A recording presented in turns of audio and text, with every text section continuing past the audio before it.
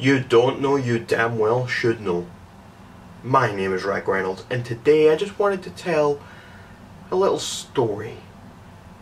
And the story I want to tell today dates back to when I was 8 or 9 years old. So I was a young boy, I was a young Ragreynolds. And I headed off to the beach. I used to love the beach. Now I hate the beach. I despise the beach. I have disdain for the beaches. Oh, it's the worst place in the world. Nowhere is worse than the beach. Sand is horrible. Anyway, I went to the beach with my grandparents, my grandmother and my step-granddad, Jim. Jim is this man. So, we were at this beach. We're having a lot of fun for a couple of hours and somehow having fun, despite there being sand. We're having fun, we're doing whatever we're doing, and it's time to get ready to head home sort of thing.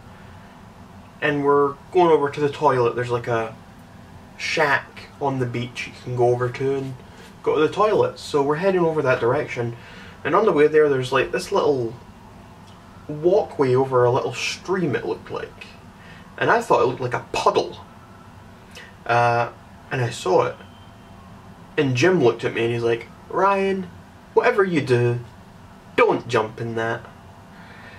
But being a 9-year-old, what do? You jump in that. So I jumped in it, and I sank.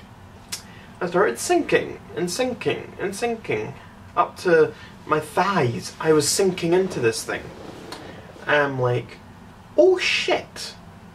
But in much nicer terms, since I would never swear at that age. I was a great child. I was an angel, as I am now. So Jim grabs a hold of me. I'm sinking in this what appears to be quicksand.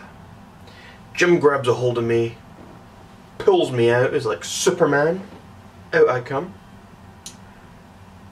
I leave a shoe behind, but I'm out. I smell quite bad. I'm covered in this quicksand. So we take me over to the bathroom. There's a hose outside. So he hoses me down. We throw away my other shoe since it's pretty much useless since we only have one now. Hose me down. I'm told repeatedly, "You're not getting in the car like that." I did eventually get in the car, but I was hosed down, and I'm pretty sure I probably didn't have trousers on or something, because it was disgusting. Anyway, I went home, and for years and years I told the story about how I was saved from quicksand by my hero Jim, and I owed him my life. That was until a couple of years ago. So I was 9 years old.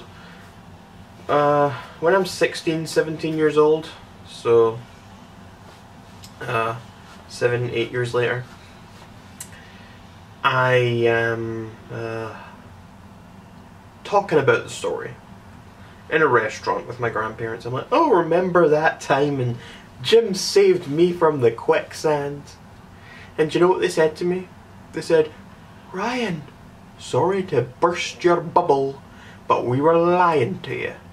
It wasn't quicksand, it was a fucking sewage line."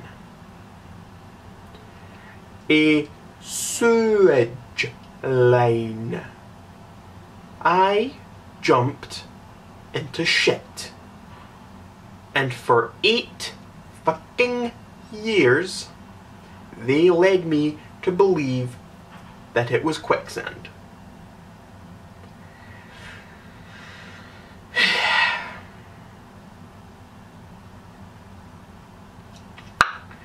And that's that. If you enjoyed this video, then check out some of the other videos on screen now. You're welcome, society.